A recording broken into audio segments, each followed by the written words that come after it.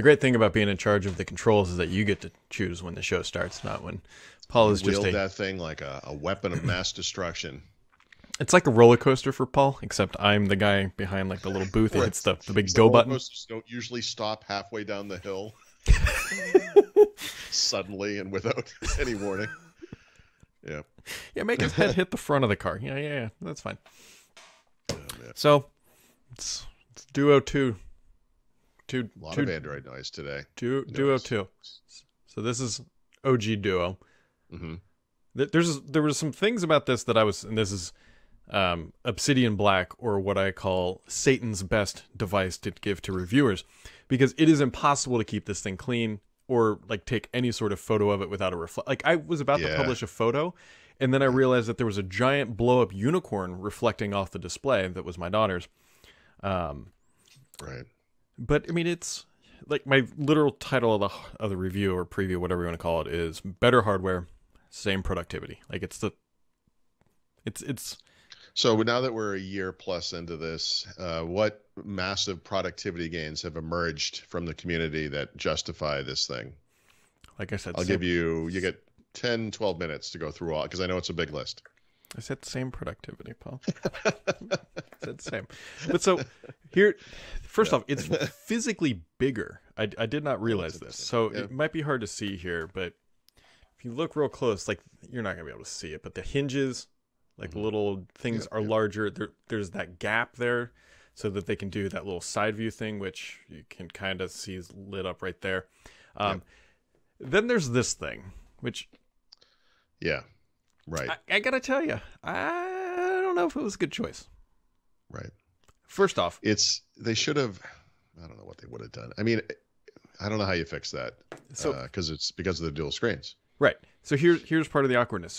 So great. Cameras on the back. Triple camera setup.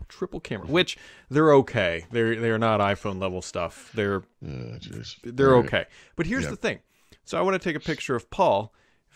You got to hold it like this. Like you're in church, like reading a sermon.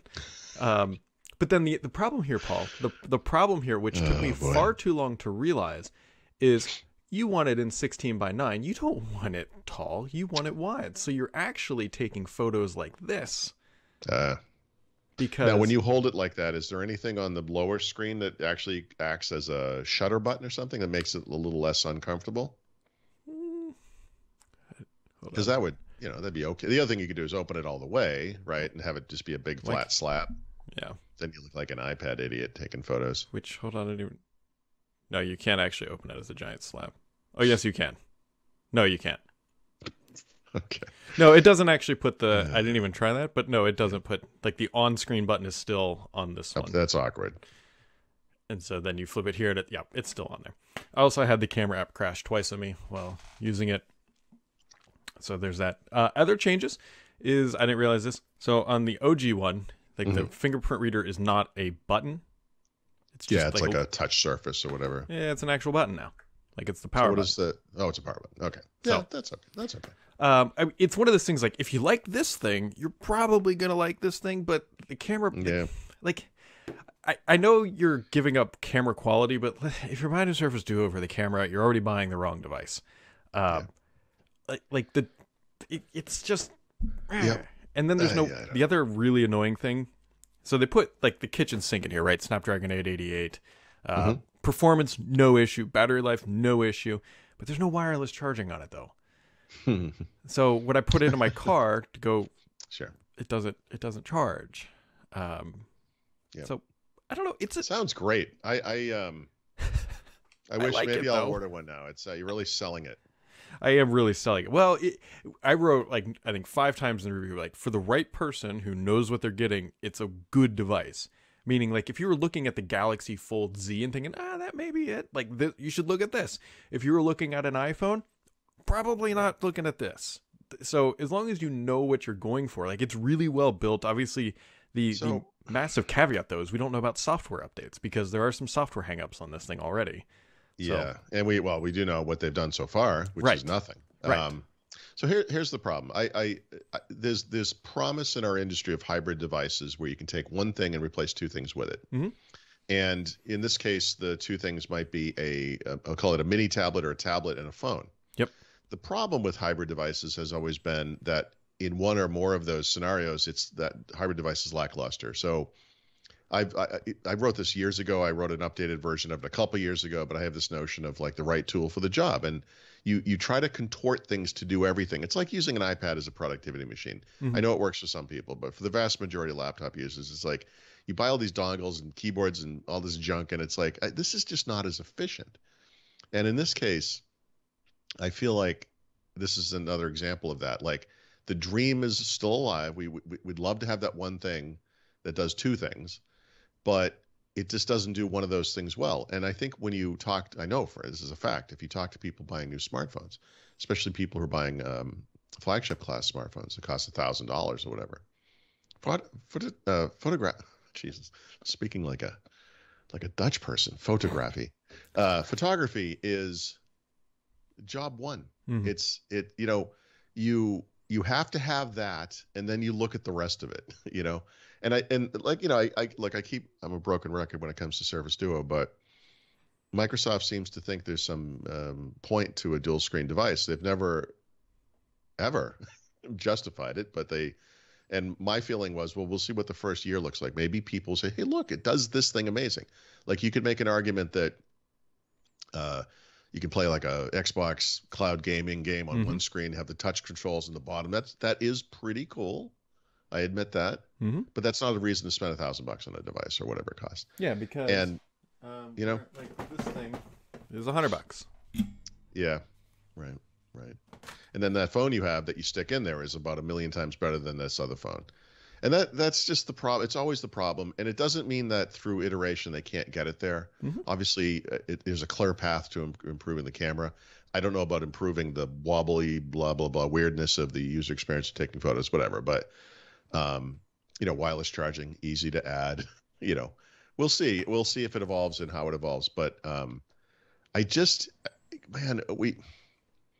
people make bad money decisions in pursuit of a brand, and I hate to see that. And I just don't get it. Here's the other thing. So there's two things from headed with this.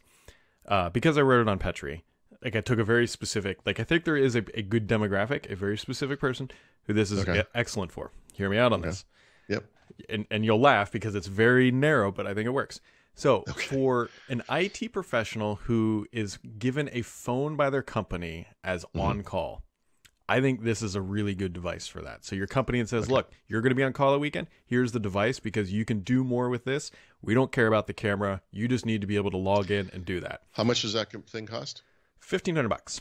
So explain to me why a laptop wouldn't be better than that. I'm not saying. I did say. We're talking about you can't put a laptop in your pocket for $1,500.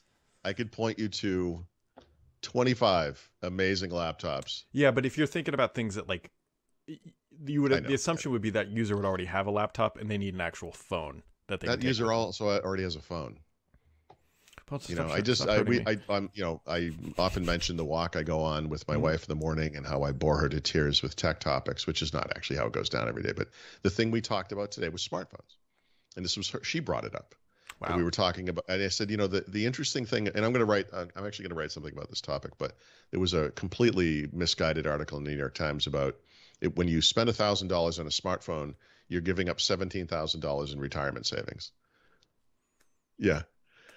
This is the dumb.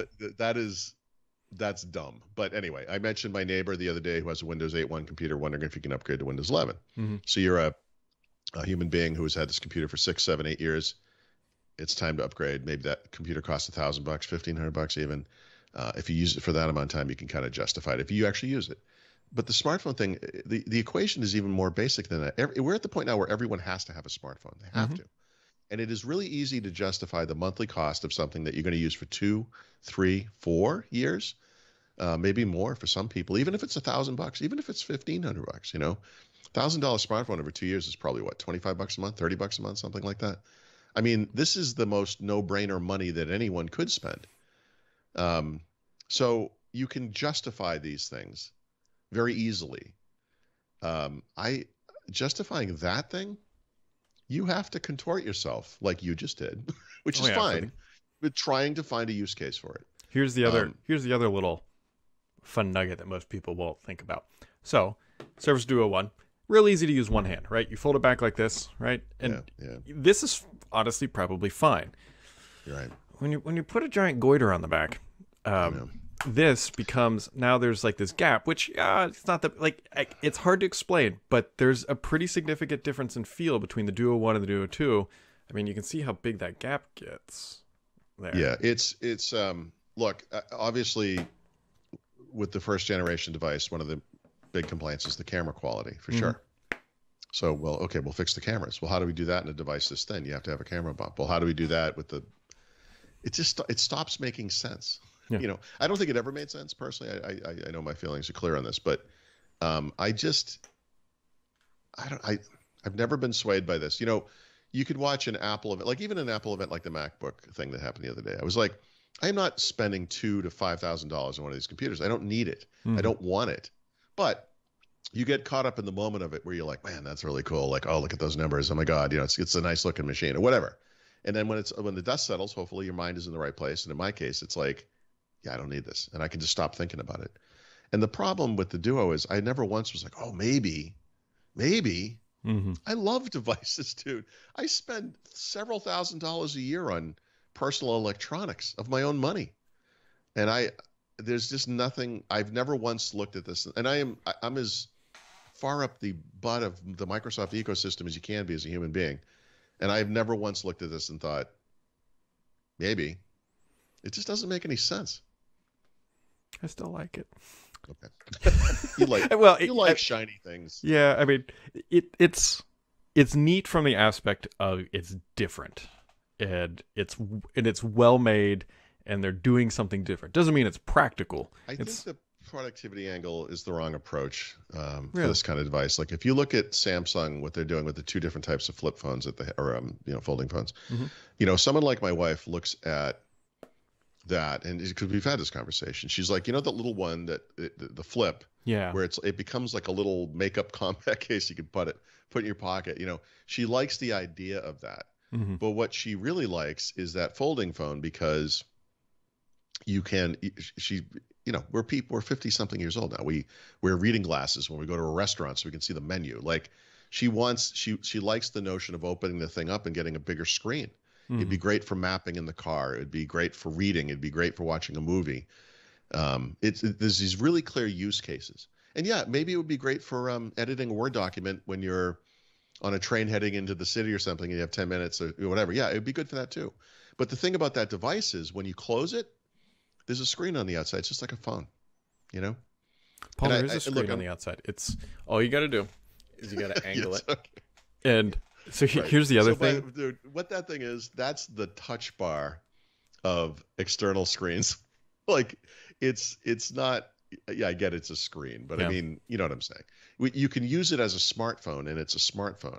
By the way, I'm not saying the Samsung stuff is perfect. I mean, we're on Gen 2 or 3 now. I'm sure it has a ways to go still, but I mean, I look at something like that and I think, okay, that I could see as that hybrid use case thing, you know? That thing you're holding, it's like, yeah, it's a fun little Frankenstein monster experiment, but I don't know how you get from idea to conception on something like this. I don't understand how somewhere along the line, someone with common sense in a position of power didn't say, no, that doesn't make sense. Go back and do it until it makes sense. Or stop doing it. Here's the other fun little thing. So you hit the power button, and like right now I can see it says 9:22. You gotta move it. I can't see it. It says 9:22 right here. Yep. So let's say you just pick up the phone off the table, and you're like, all right, what time is it? Oh, you gotta it doesn't do the orientation. Oh boy. Yep.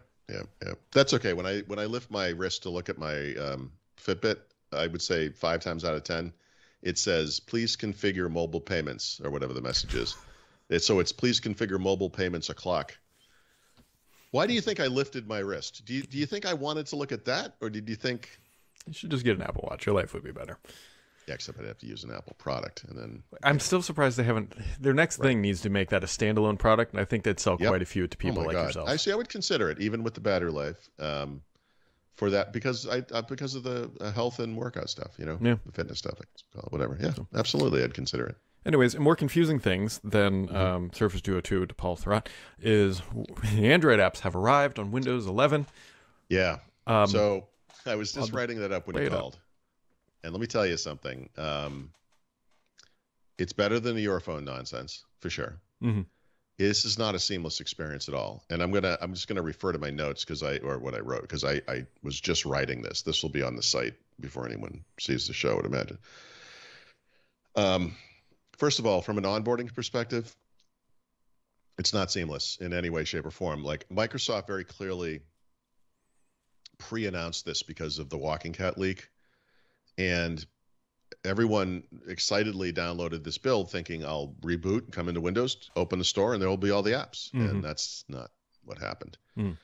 There's no indication at all of anything going on in the store. So you can update the store app. You can kind of, I don't know if I actually, as of this moment, don't know how it will work legitimately. But Raphael came to me and said, hey, if you want to get this going now, here's the file you need. And I downloaded the file, installed it, rebooted, did a bunch of configuration stuff. You have to have Hyper-V, you got to have, BIOS-based virtualization enabled, et cetera, et cetera. So it took a while.